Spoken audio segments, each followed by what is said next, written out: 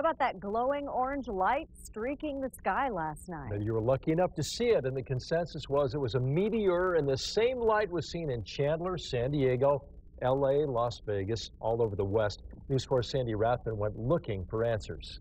Since the beginning of time, man has been looking up.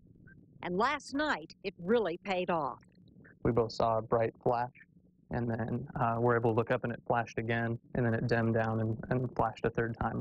Devin Schrader and his wife were in their car. To be that bright, it at least had to be the size of a basketball, probably more. Most meteors that people see and consider shooting stars are only about the size of a grain of sand. Schrader is a planetary scientist at the U of A, an expert in meteors. Do you ever wish it was an extraterrestrial? I think this is better, to be honest with you. It kind of is extraterrestrial. It's not from Earth. It tells us about where we came from, how our solar system formed. It's a reminder that there's a solar system out there and occasionally decides to touch the Earth by throwing a rock at us or something like that. Tucsonan Michael Farmer hunts meteorites.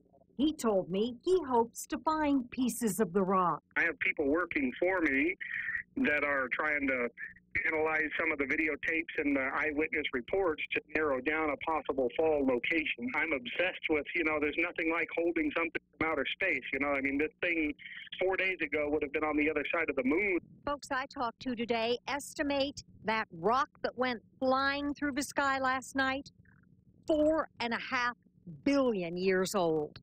At the University of Arizona, Sandy Rathman, News 4 Tucson. Wow. Excitement.